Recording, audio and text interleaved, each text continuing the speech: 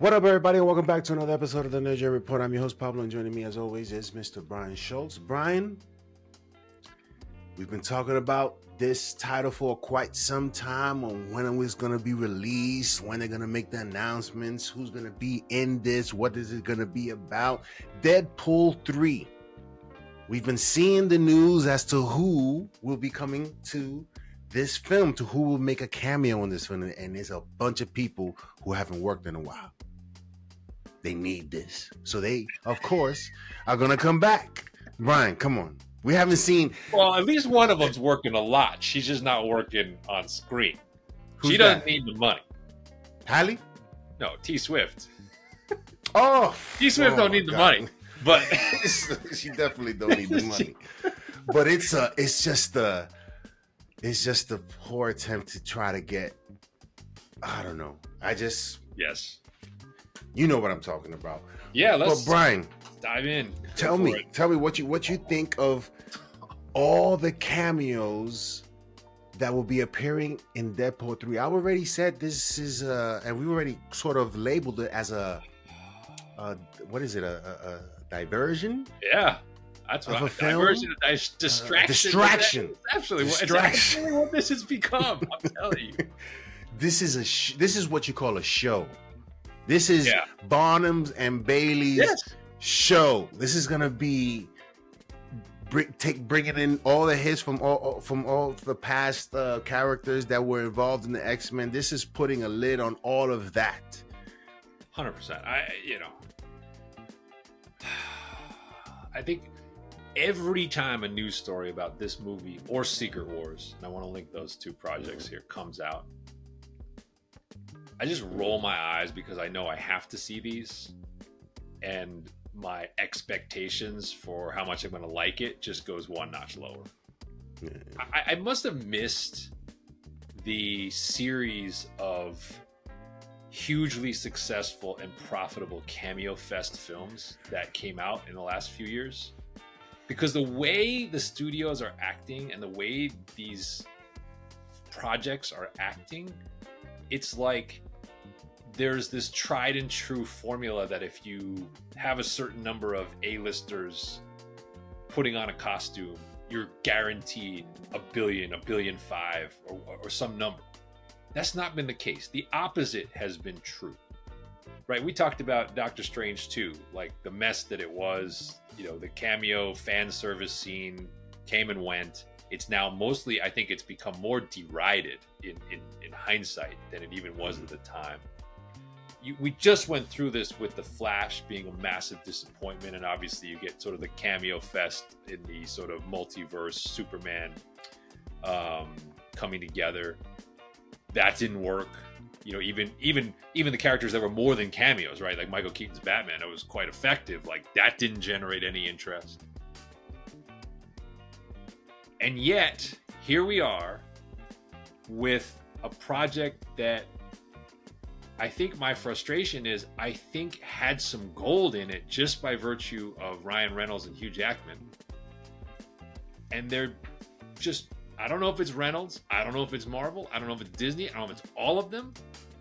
They are muddying the waters by drawing in, you mentioned people who haven't done it in a while. How about the people who never got to do it are getting their shot? I missed where we owed Channing Tatum his turn as Gambit. We really do? Are we sure?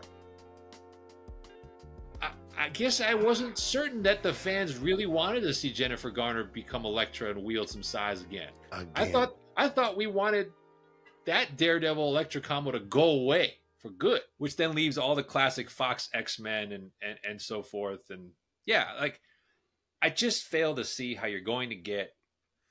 You took something very simple and very guaranteed, which is this kind of buddy cop type of formula for a Deadpool movie, and you've complicated it into something that is clearly designed for clickbait and is designed to get a big opening weekend, but there's just no way this is going anywhere. Because you look at the names on this list, and you can talk about Taylor Swift if you want, but you look at the names that are on this list, there is no future for any of these characters. Like, are you telling me that Halle Berry is now going to do a Decade of Storm now? Come on. No, certainly. So why are we bothering with this? This movie didn't need this. Why are we bothering with this? It's making the odds this movie is a mess and a disappointment higher, in my estimation. Yeah. Is making the superhero genre a joke, actually, is what I think is making it. That's what I think is making it. Because Ryan Reynolds is a jokester. Deadpool, his character is joking around and doing some cool stuff. But this is gonna be times 10. Let's take a look, Brian, at real quick. So confirmed, as we said, Jennifer Garner as Elektra, confirmed. That's actually official. Now, we are getting back all the characters from Deadpool 1 and 2. I don't consider them cameos, even if the roles are small, because they were part of the franchise. That's fine. I have no problem with Negasonic Teenage Warhead and Vanessa and all those characters coming back. That's fine. Hugh Jackman, we know, is not a cameo. He's a major part. Owen Wilson's Mobius in this movie, apparently to help service the multiversal angle and time travel element of this. Okay. There is a reference to Cable, so I don't know if that means Josh Brolin's Cable is reappearing from Deadpool 2, but that's apparently part of the plot device. Yes, the 20th Century Fox X crew, you got Halle Berry, Famke Janssen are back. Yeah. Brian Cox as Stryker from X2 way back in the day. It's like, why though? Rebecca Romijn as Mystique, Patrick Stewart, Ian McKellen, and then it gets even worse. So now, okay, at least those people were in movies that made a lot of money and were popular at one point in time as part of the X franchise. So we couldn't leave the Garner thing alone. So now there's rumors going around that Affleck as Daredevil is going to show up, as if he hasn't had enough of this genre. Yeah. Julian McMahon's Doctor Doom from the Tim Story Fantastic Four movies is rumored for reasons I don't understand. Taylor Swift as Dazzler. Yes. Channing Tatum as Gambit. And then they're trying to make the Taron Egerton Wolverine variant come to life in a cameo. What? A movie. This is not a movie. This is a show. You're right. It's a circus. It's a circus. Yeah.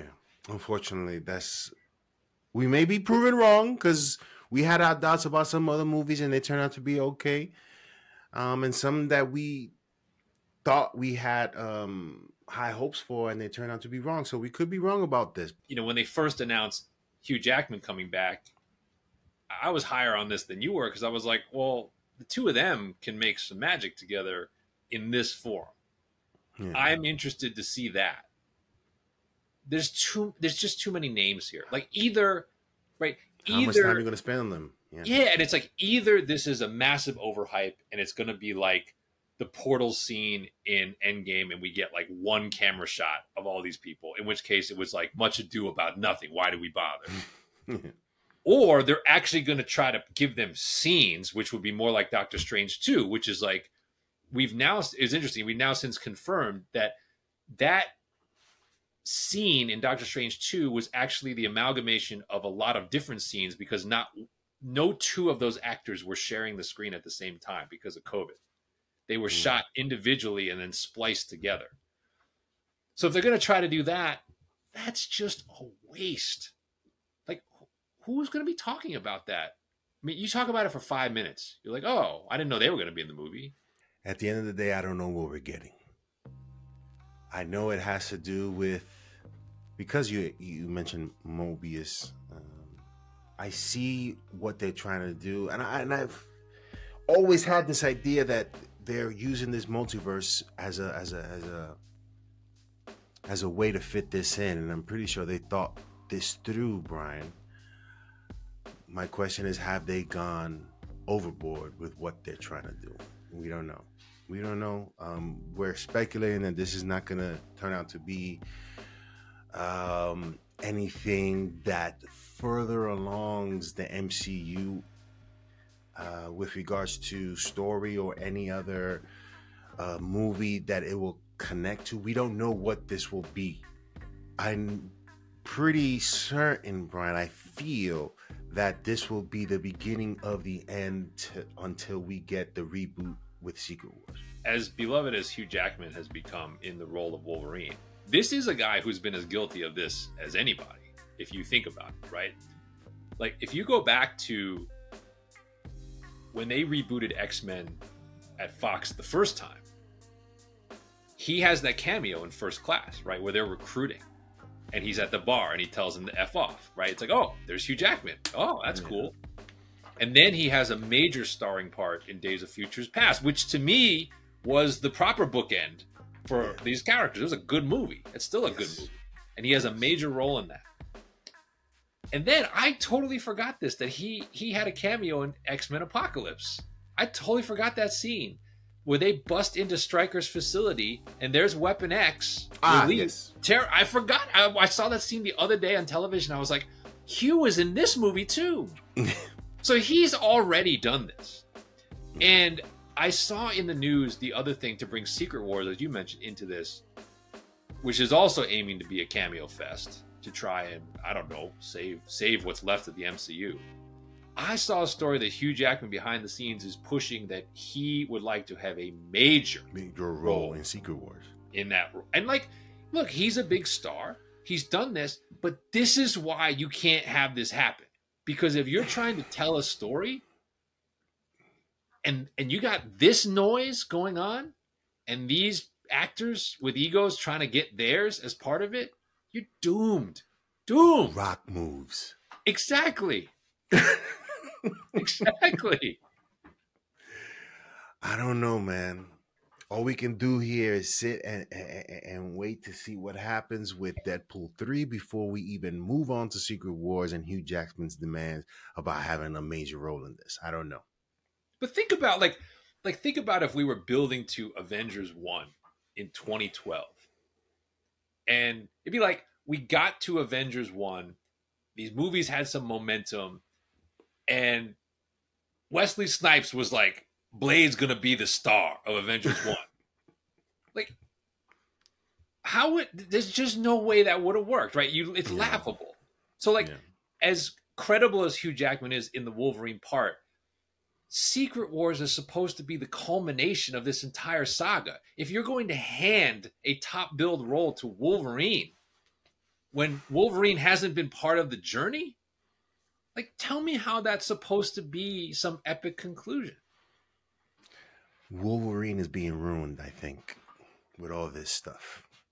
It's like when the new Wolverine comes, who's gonna care, really? I don't know, unless they do it differently. I don't know how. No, you got it. We've seen this happen before with characters. We've seen this happen before with characters where they get overexposed and you get too many versions of them, and all of a sudden, like, you lose the impact, even if the new version is good. I don't know what has happened at Marvel, but it just feels like this entire thing needs to go away for a while and just sit on the shelf. Kevin Feige has been infiltrated by the stars. He's been, I guess, tickled too much by the stars, and he's laughing and hanging out with them. Kevin. It's Skrull Kevin. That's what I'm talking about.